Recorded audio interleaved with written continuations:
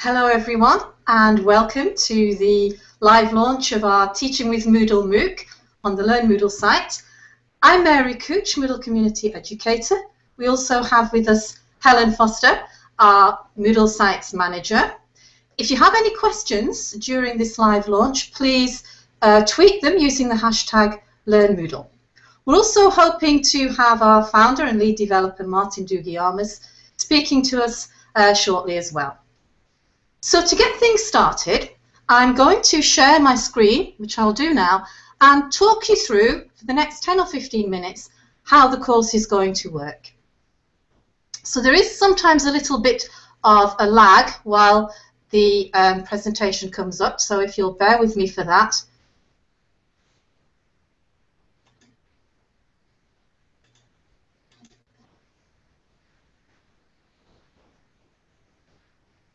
Okay.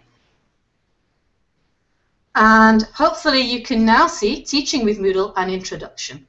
So during the next 10 or 15 minutes, I'm hoping to answer the following questions, and that is, what is this course and how does it work? As a beginner, what do I do? And if I know Moodle, what do I do?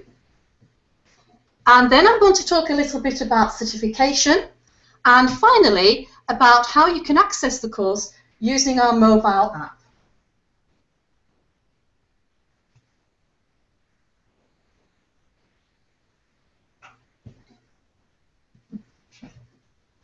app. So, first of all, what is this course? The course overview, which you'll see on the first page of the course, is I've highlighted in yellow a few key terms there. And the fact is that this is a course which is an introduction to teaching with Moodle. And it's designed to provide a good foundation up to Moodle, covering the basics of Moodle. And we've tried very much to make the content easy to understand.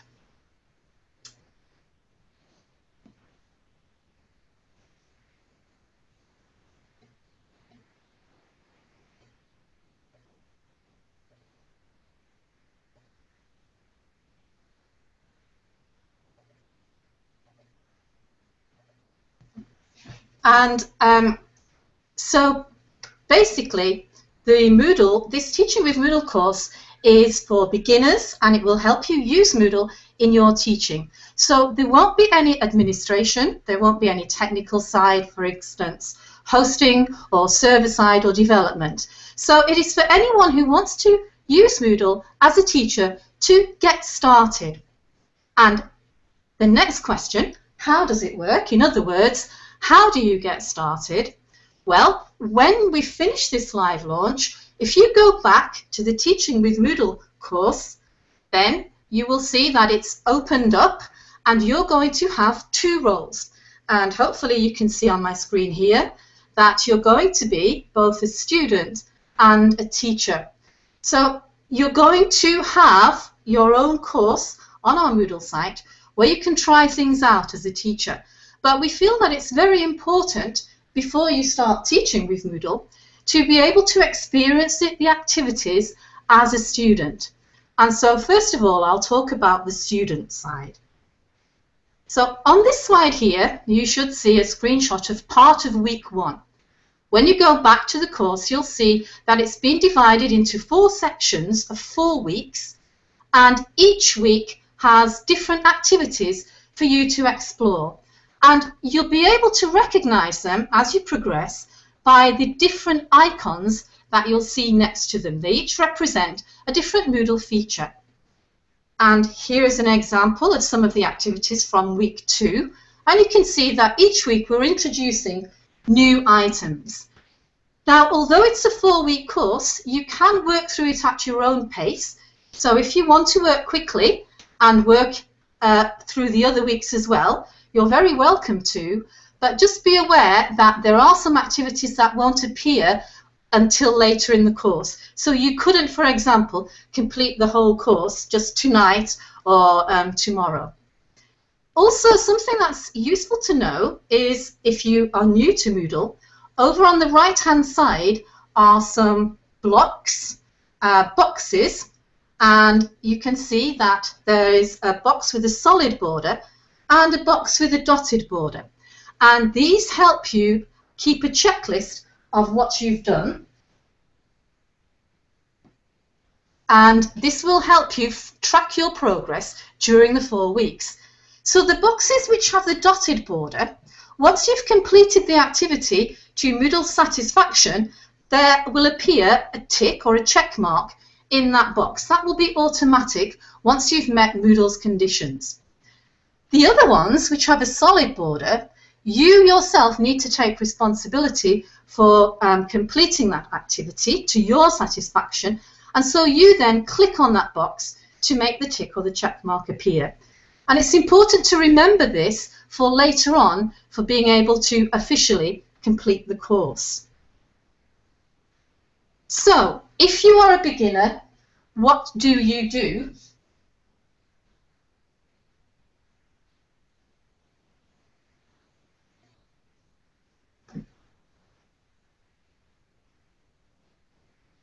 Well, I'm going to talk you now through the first week's activities.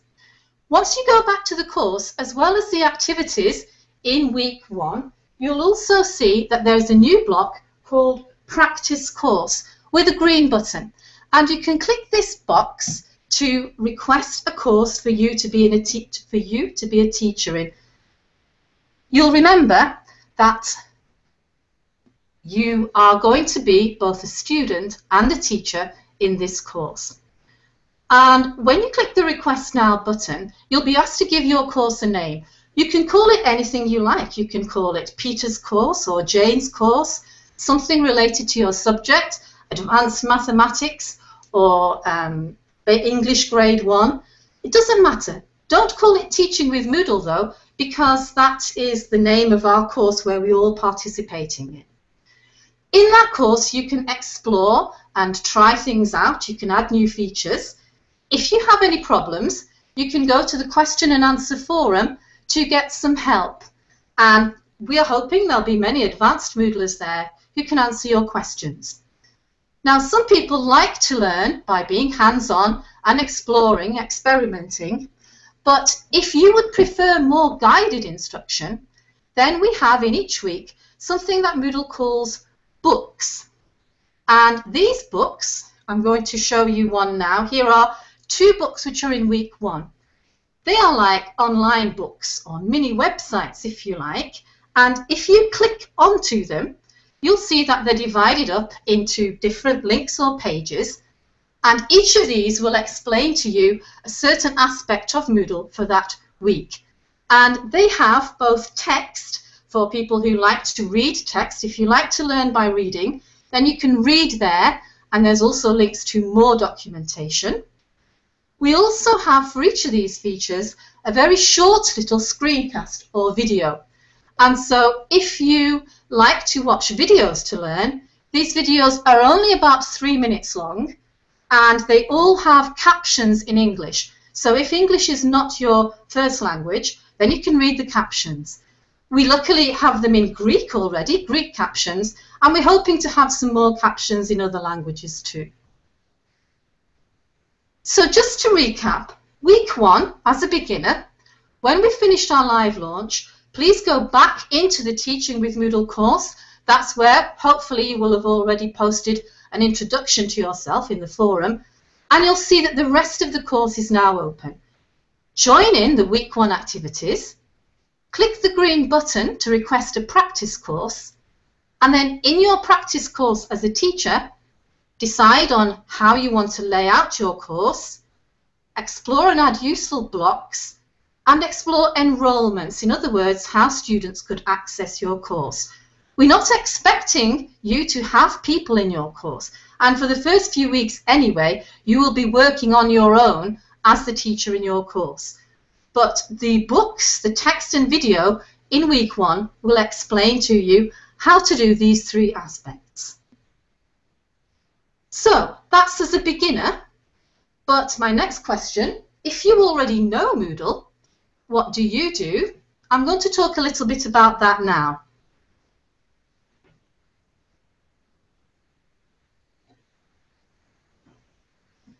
Well, there is no reason why you couldn't also request a course and find out more about the latest features of Moodle.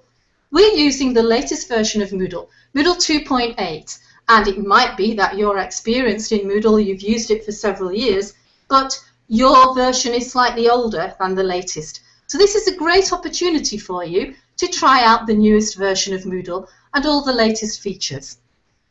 We'd also be very grateful if you could help out by answering questions of beginner Moodlers in the question and answer forum, which I'll talk about in a moment, and also sharing any good ideas that you have in a forum called Share Good Ideas. And here we would like, if you've used Moodle and you've tried something out that's worked well, that's been successful in your course, we'd like you to tell others about it so that beginner Moodlers can benefit from it, and even other experienced Moodlers. So although the course is meant for complete beginners, we're very lucky to have quite a number of advanced Moodlers who've joined the course. Some of these have joined because they'd like to know how a MOOC works, which is great, but hopefully others who've joined will be able to give support, especially in the question and answer forum, which I'd just like to highlight a couple of points about that on my next two slides. So if, as an advanced Moodler, you see a basic question from a beginner Moodler, such as this, I need help with drag and drop, please feel free to answer it in the simplest terms, maybe just a sentence or two. I think from my own experience, because I'm not a technical person, sometimes when you're learning something new and you're helped by someone who has a lot of experience, they feel the need to tell you everything they know, and it can sometimes overwhelm you. So it's best if we can keep our answers short and simple. And the other point to make is it's possible there are some advanced Moodlers who haven't been able to catch this live launch or won't be able to watch the recording. And so just a reminder that the question and answer forum is for beginner questions. And so if by mistake we have any advanced questions like this one, please, instead of answering it, you'd be very welcome to suggest to the advanced poster that they ask the questions on the community forums of Moodle.org, where help is available, support is available all the time, or by going to the documentation on Moodle. And the reason for this is because we would like to keep the question and answer forums just for simple questions. And again, I remember when I try to learn technical things, if I were to see a question like that as a beginner, I might feel a little bit nervous about asking my own question if I thought it was a bit too simple. Okay, next, certification. What will you get if you manage to complete the course? And how can you complete the course? Well, we're not offering a certificate, but we are offering two badges. A participant badge for participating in forums, and a completer badge for, quite simply, completing the course. And these badges, they are digital badges. You can have them on your Moodle profile. You can, if you want to, download them, print them off, frame them and put them on your wall. Or, as many people like to do increasingly now, Mozilla Open badges. If you have a backpack, you can add the badges to your backpack and carry them around with you virtually in different social media sites on the internet. So hopefully as many of you as possible will get one or both badges. Finally, I'm going to, the badges, you will need to keep your eyes on the completion, activity completion boxes, which I mentioned right at the beginning, and that's why I said they were important. To get the completer badge, all of those boxes need to have ticks or check marks in. And if you recall, the ones with the dotted lines, those conditions are set automatically by Moodle. And the ones with the solid border, you need to decide with your own satisfaction and conscience how well you think you've completed it, and then click that button. So you'll have a good checklist of how far you have got to complete the course. Finally, some people would like to do the course using their mobile while they're out and about, and we do have an official Moodle mobile app. You can download our app from the App Store, Google Play, Windows Store. Here's a screenshot of what it looks like on your mobile phone. It's a very streamlined, condensed version of the course. You won't be able to do everything on the course from the mobile app, and for the completion boxes you will have to go in through the website, but it is a very neat app for getting notifications, viewing the forums, and so on. And if you're new to the app, then there is a link here, tinyurl.com/learnmoodlemobile, which will tell you more about it. And we'll be very glad at the end of the 4 weeks if you'd like to give us some feedback about the Moodle mobile app. So just to recap then, hopefully I've explained to you what this course is and how it works. I hope that I've made it clear what you would do if you're a beginner and how you can help if you already know Moodle. I've said that in terms of certification, there are 2 badges to be got. And finally, I've talked about our mobile app. So very soon, we'll be able to go to the course, the activities will be opened up and start. I'm going to stop sharing my screen now.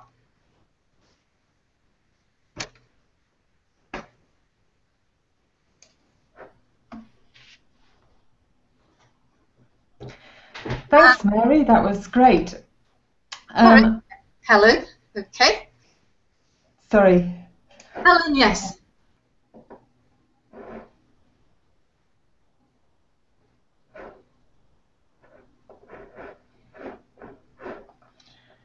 And I'm just going to share my screen with the tweets.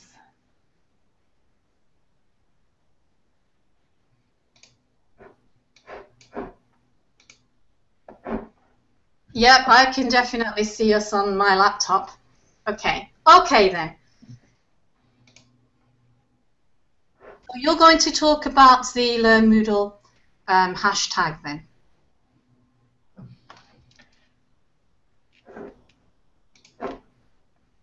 Yep, as we mentioned at the beginning of our live presentation, if you have any questions during our live sessions and you are on Twitter, you're welcome to use the hashtag LearnMoodle. Now I'm just reviewing here what we have. It seems that there was some technical problem. We started the live launch on the hour, but it seems that it wasn't broadcast on YouTube shortly afterwards. So we'll look into what happened. We can always reschedule Mary's presentation. I'm just looking if there's any particular questions that have come up.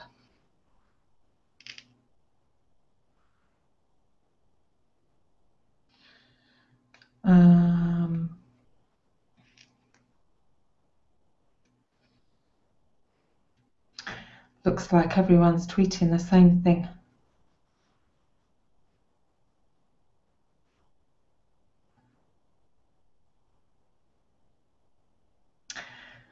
Yeah, very sorry everyone for a technical problem. You know how these things go. Not much to say really, but we will look into it and either provide you with a recording or schedule a time to repeat Mary's presentation. I think that's all from me. Mary, is there anything you'd like to add? Yes, just to say that it does appear that we were recording, because thanks to the several people that I saw on your Twitter stream who were posting the live link. So we'll make sure that that goes into the course as soon as possible, and we'll also send that out in our regular update through the course news forum. That's all from me, I think. Again, as Helen said, if you have any questions, then you can ask them as well as through the hashtag LearnMoodle. You can also now go to our course, which is completely open, and in the course forums ask your questions there. So I'm going to stop the broadcast now, and it will be recorded, and I'll make sure that that goes into our course as soon as possible. We hope to see you in there as soon as possible, and to see you next week when we'll get it. We'll get the links correct as well. Thank you and see you soon.